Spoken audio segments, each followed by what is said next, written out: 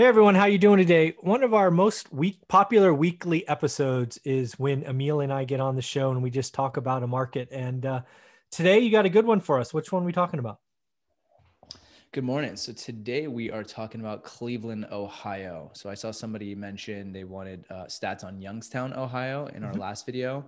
And I looked and I think that's a suburb outside of Cleveland. So Yeah, folks, again, keep leaving the cities or towns you want us to cover. But again, Emil can only cover the towns that Roofstock covers. So sometimes it might be too small or an area they yet to have a supplier in. So we try. We hear you. I'm going to ask Emil to go in. And when you see a city or town that you don't cover, do me a favor, reply to the poster and say, hey, no one yet, or something like that. Because I don't frankly know which one you have and which one you don't. So that'd be cool. yep, absolutely. I started doing that on the last one Ah, we did. cool. So I'm giving people a heads up if we can cover those or not. Awesome, buddy. Awesome. Well, what do you got for Cleveland? I got to tell you, if I were to pick the number one market I hear investors talk about, it's not even close. Cleveland is mentioned more than any other. I think because historically it's been cheap.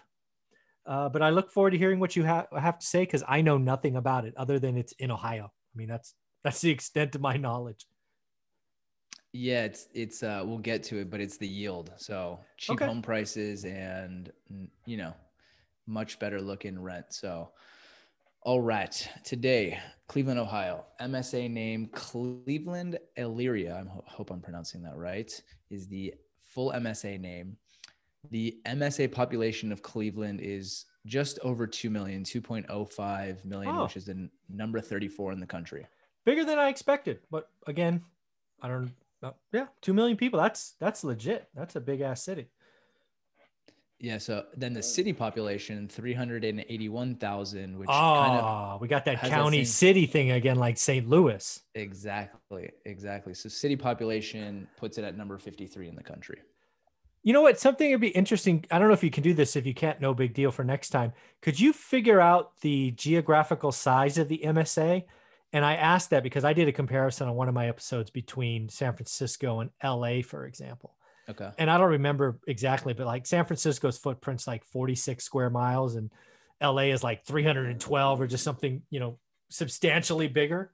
That might be a nice variable. And I'd like to know too, just if we can. If it's too hard to figure out, no big deal.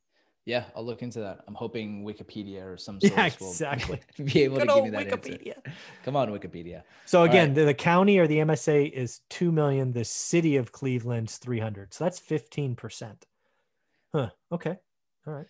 So the MSA population growth has actually been negative since 2010, so down 1.4%. Ooh, pay attention to that one. Okay. So declining MSA and a declining city. So city population growth is down 4% since 2010. Ouch. Those are the kind of numbers that, I mean, they scare me. Anytime a city is shrinking, you wonder why. It also could be, sometimes you got to buy at the bottom. I get it, right? Right before regentrification, right before companies come back. Again, I know nothing about Cleveland, folks. I'm just going, hey, negative 4% growth for the city, probably not good. Because again, housing stock stays the same, right? The housing's already been there. You just lose, what is that? What's 4% of 300? That's 12,000 people, right? That's 12,000 people. That might be what, if the average family is 4 people, that's 3,000 homes, I guess, just doing rough math. Okay. I get it. Go ahead. And so moving on to median household income, I think last time we were going back and forth on is median household income a family of four, and I looked it up since it's coming from the census. So they consider household income just any household. It could be one person, it could be a Oh, family. oh, so it's at the point of census. Okay. All right. Yep. So Cleveland is 30,907 as of 2019. Oh, that's the lowest. Last week, Yeah. what did we do last week? Last week was Memphis, I think we Yeah, did. Memphis, and it was in the 40s. I think it was like Right. 42 or something. So this one's 30,000. So, but call it 31. Yeah, by far the lowest we've covered so far. That's interesting. Well, okay. I think I know where this is going with prices. Yeah, exactly. Which is, why some out of state investors have the wide eyes coming into it. So number of units in terms of housing stock, 964,000 total housing stock, which is 32% renter occupied. According to Oh, John that's Burns. actually, so only 32% is renter occupied. Okay. That's 70-30. That's actually better than Fresno, I think. Okay. That's interesting. You'll see again with home occupancy rate that there is, decent amount of vacant homes as well. So that's part of it.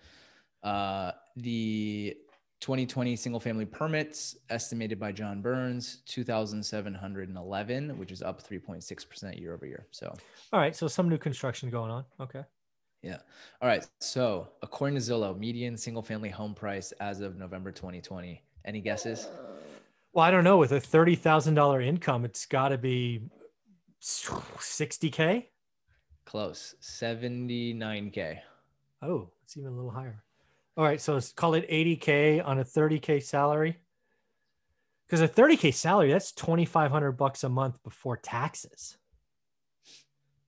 Wow. Okay. Yeah. And so Okay. Zillow was down. So I don't have the growth over. Usually we look at what is the single family home price growth been over the last 12 months, but Zillow has been down for the last couple of days. So I haven't been able to pull that. Okay. Unfortunately, maybe on the next one, I'll have it and I can give a quick reference back. Sure. Median single family rent, according to John Burns, $1,028. Oh my God. So your rent's $1,000. This is, there's a lot of people living really close to the edge in Cleveland, right? Of average or whatever it was, median income's $2,500 a month and your rent's $1,000. Now, I don't know what you pay in taxes on 30 grand. It's probably not a lot. So maybe a lot of that's gross and net's the same, maybe. Man, that's 2.5 times. I mean, that's tight. Okay. Yeah, definitely. These were some surprising numbers when I looked at them as well. And so year over year rent growth, 3%, according to John Burns. Okay. Our single family gross yield, according to John Burns, is 10.4%. So double digits. Again, folks, that's Excel math right there for you. I mentioned earlier that this is the number one market I hear about. It's both good and bad. And what I mean by good, it's talked about by a lot of new investors as, hey, I'm going to Cleveland because it's cheap. It's cheaper than my car, I hear a lot. And then I also hear a bunch of Cleveland investors that maybe don't enjoy the experience being an out-of-state investor. I know a few people that invest that live locally, they're crushing it. But it might not be a great market to, you gotta go see your properties. That's one thing I get all the time. Do I need to go see it? Well, you need to go see the area. And if you don't want to go visit the area, why put your money there? Is something I often say. Yes, absolutely. Great rule. So our home occupancy rate, which I alluded to earlier, 91.5%, according to John Burns. Okay. So have a decent amount of vacant homes as well. I think when we start, we're looking at Indianapolis, Jacksonville, some of those markets that are doing a little bit better in terms of appreciation and stuff. Yeah. 95%. And, right. The Memphis, I think was like 89. And yeah, it was Cleveland, in the high 80s. Yeah. Okay. Yeah, so 91. All right. All right. So getting into employment stats. So the healthcare sector is one of the major employers in Cleveland, including the Cleveland Clinic, University Hospitals of Cleveland, Metro Health, and Medical Mutual of Ohio. Other major employers include Sherwin-Williams, Parker Hannifin, which is a Fortune 250 company, and American Greetings, the card company. All right. And that's Cleveland. Okay. Got it. Yep. And despite the shift to professional service and high-tech business, construction and manufacturing in Cleveland still account for a significant amount of employment growth. Nearly 3,000 new manufacturing jobs were created over the last couple of years, while the construction industry added more than 1,700 new jobs during the same period. Yeah, this is what I was kind of referring to earlier about you got to watch these cities that are negative growth. Like I think it was -4% or whatever earlier. There will be a time where it kind of boomerangs back, right? There was a time where Detroit was falling off a cliff and you can buy a home for $4,000 or $8,000 or whatever it was at the bottom. And then it collapses to a point and then it grows back out. I don't know where Cleveland is. Again, do your own homework, do all of that, do the work, as I say, but it's at least a question to ask. Cause again, I think manufacturing is going to be important going forward. And if it's cheaper to get to the East and West Coast if you're in the middle of the country, right? Or relatively in the middle of the country. So I think Cleveland's got some stuff going for it, but man, that negative 4% is kind of scary. Yeah. It's a good observation in that, like, it's not like Cleveland's going to continue to that pace where it's not going to go to zero, right? It's not going to, I don't think it's going to zero. Yeah. Very unlikely. You're right. There's a point where, like, when does that turn around and do people like start investing in Cleveland again and flocking there as well? Yep. All right. So rental and real estate market stats. So over the past 5 years, home values in Cleveland have increased by nearly 76%, according to Zillow. What time frame? 5 years? 5 years. So okay, this is crazy. So 5 years has gone up 75% just for easier math. It was 89,000, you said? 83? 79. Oh, 79. So call it 80. Yeah. So, okay. So it went from, I don't know, what did that go from, like 58 to, okay. So it went up about 20 grand roughly in 5 years. Again, you got to watch these low bases. Because again, this is just the things to look for, folks. It went up 20 grand roughly in 5 years.